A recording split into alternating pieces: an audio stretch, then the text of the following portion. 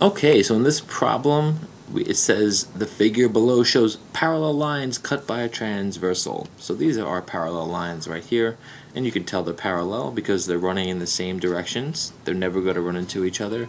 And this other line cutting across them has to be the transversal.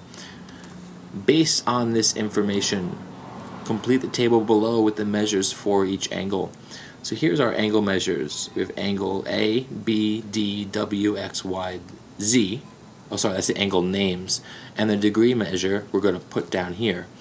So let's just find what they give us so we can start somewhere in this problem.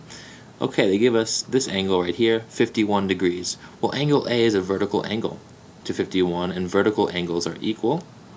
So angle A is 51 degrees.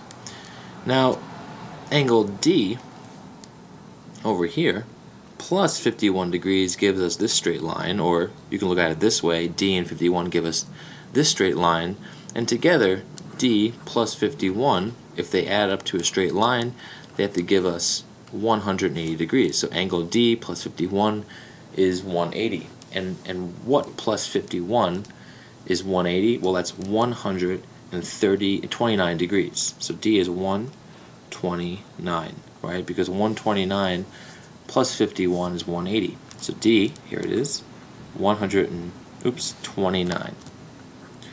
And B is a vertical angle to D. So that's also 129. So this is also 129.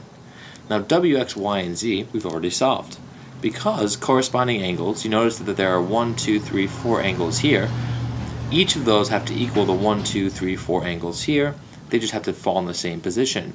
So this angle D equals Y. They're both in the same relative spot, right? The upper right hand corner.